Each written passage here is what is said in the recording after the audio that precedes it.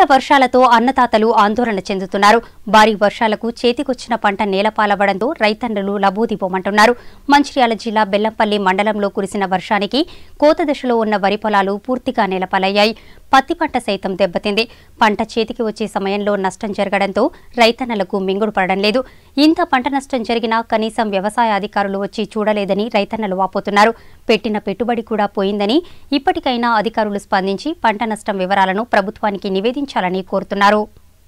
భూములు ఉంటాయి. మేము అనుభవదారుల ప్లేసుల్లో ప్రతి ఒక్క రైతు ఇక్కడ ఉన్న రైతు ఉంటాడు. మేము అందరిలాగా రాష్ట్రం మొత్తం ఇన్సూరెన్స్ చేయించుకుందాం అన్నట్టు మేము కూడా అక్కడికి వెళ్ళి అగ్రికల్చర్ ఆఫీసర్లను అడిగితే, మీరు పట్టాదారులు లేరు, మీరు అనుభవదారులు ఉన్నారు కాబట్టి మీకు ఇన్సూరెన్స్ చేయించుకోరా అన్నారు. ఈ అనావృష్టి వల్ల కానీ అతివృష్టి వల్ల కానీ వచ్చే ప్రయోజనాలు మాకు అందలేకపోతున్నాయి. మేము ఎన్నో సంవత్సరాలు ఎన్నో ఆఫీసుల పొండి తిరుగుతున్నాం. ఈ పట్టాలు కావాలి, ఇన్సూరెన్స్ రావాలి, రైతు బీమా రావాలి అనుకున్నాం. కానీ ఇక్కడ రైతులకు ఇన్సూరెన్స్ లేక మేము ఎంతో ఇబ్బంది పడుతున్నాం. 100 ఎకరాలు ఇక్కడ పడ్డ నిన్న కురిసిన వర్షానికి మునిగిపోయినాయి. కాబట్టి దీని ఒక స్పెషల్ పర్పస్ కింద ఈ గ్రామాన్ని పరిగణించి ఇక్కడ భూమి లేని పట్టాలకు ఇన్సూరెన్స్ ఉన్నా లేకున్నా ఖచ్చితంగా వాళ్లకు నష్టపరిహారం చెల్లించాలని నేను ప్రభుత్వాన్ని వేడుకుంటున్నాను.